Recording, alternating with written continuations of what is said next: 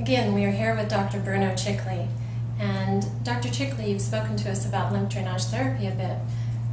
What we'd like to know, for those who are perhaps less familiar or are prospective students, what can we hope to expect from learning this curriculum? Would you please talk to us and explain in more detail the basic principles of lymph drainage therapy? Yes, actually, what's fun is that I touch a very gentle touch, non-invasive, that can do so much for the body. So we throw it really off, because imagine if you could really enter the body with so much softness, contact, connection, and have so much effect. Imagine how much you could work on, as I said, with babies, with animals, with older person. But it's really a loving touch. Give you permission to contact the tissue, contact the person with a loving touch in the silence, find their own rhythm and help their own biological rhythms. So you really help nature on its way, right? And we have a lot of chiropractor, osteopath, PTs, MDs, nurses, massage therapists, dentists, everything, and everyone is coming to learn in their own profession how to apply such a gentle, loving touch. And they probably learned something very mechanical, very structural, much more invasive before. And it's amazing to give them something so gentle, so loving, and be able to see how much they can use that for. So the principle is to connect with something that is a biological function in the body and attune to it, and not come there and just to pull and push. That would work on a very strong fascia, but it doesn't necessarily work on fluid. If you grab very hardly your fluid, nothing is going to happen. So we have to make a whole switch in their practice, in their applications, and inside themselves. So at the end, they're going to develop such a spectrum of touch, from very, very light to very, very heavy. They're going to keep all those approaches, combine them together, and be able to address when needed with a light touch and when needed with a heavier touch. And if somebody is coming in your office with a car accident, sometimes you have hidden fracture, like the odontoid. And sometimes in the neck you don't see those fractures, and if you begin to use a lot of force, you may create a problem without knowing. While we can do a lot of things with this fluid, and sometimes, most of the time, we don't even use any very structural techniques. Sometimes we do use them, but most of the time it's very, very gentle and very loving and very connecting. So you will use those techniques for sure edema, lymphedema, so stagnation of fluids. The stagnation could be in the gum after dentist, or it could be in your eyes, it could be in your ears, it could go in your guts, it can go in a joint, it could be in your muscle, and you can also have stagnation because your rhythm, stress is there. You lost your body rhythms, and bring back the rhythms of your body. Something really nurturing and very calming.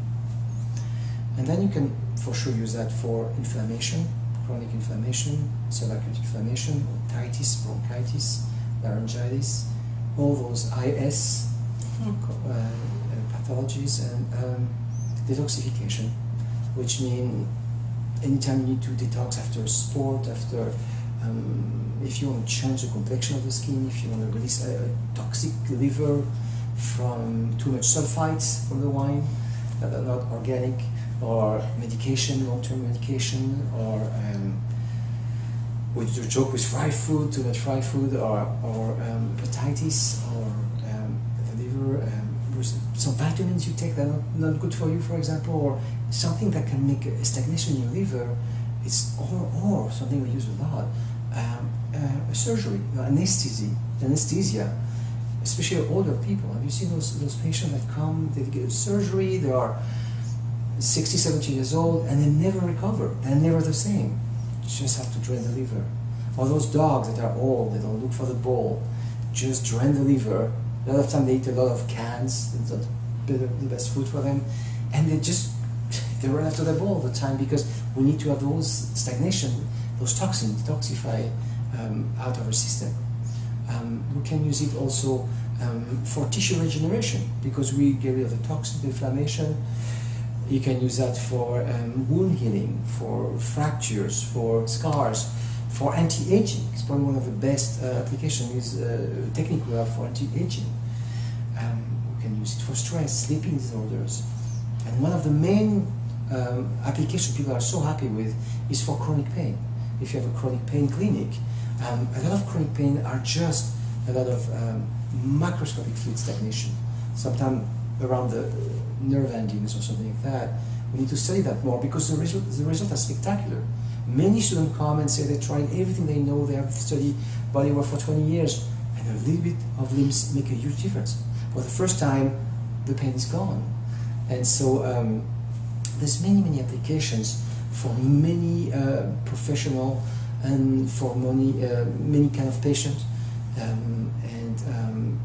The principle are the fluids, but we expand lymph to interstitial fluid, to synovial fluid, to a bit of cerebrospinal fluid, and we expand it also to fascia, and we combine how we can feel in an area of the body. If the problem is more fascia or fluid, and then bring together those two problems and release in one stroke that we call lymphofascial release. So you ask me, how does it complement with other therapies? And just by reading any physiology book or my book, you could see that the lymphatic system helps every other system in the body to function properly, to function at its best, and for us to be more clear, to be more aware, and to be at our best, to really transform, to help transform by tissue regeneration, detoxification, to make those fluids let you transform into what you really need to be. That's a bit the secret of lymph. So when you apply those techniques, you're going to help every other system in the body. So if you work with cranial, we know that the cerebrospinal fluid is largely reabsorbed into the lymphatics, more than the veins. And you put a dye in the first experience ever on cerebrospinal fluid, 1869.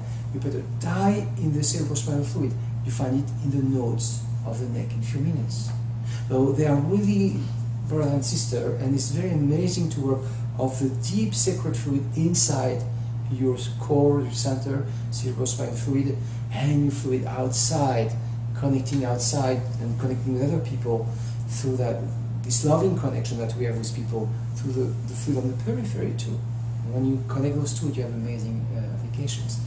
Viscera, we do viscera in a different way. We work more with inside the organs, the fluid inside to detoxify. Viscera works a little more with the capsule, the ligaments outside, with deep tissue, rolfing, halo work, all those neuromuscular therapy, when sometimes you have to really go a little heavy on the tissue. If you apply a little bit of lymph before, the tissue relaxes. Less inflammation, less tension. You don't have to dig that much. It's so much easier.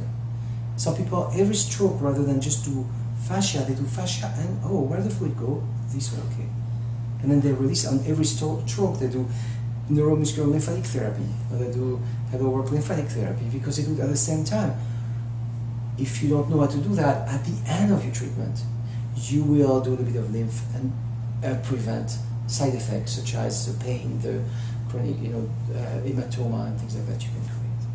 Well, thank you for that. The applications sound nearly endless. The contraindications we did not get to, they are few. So thank you very much, Dr. Chikly, for sharing that today.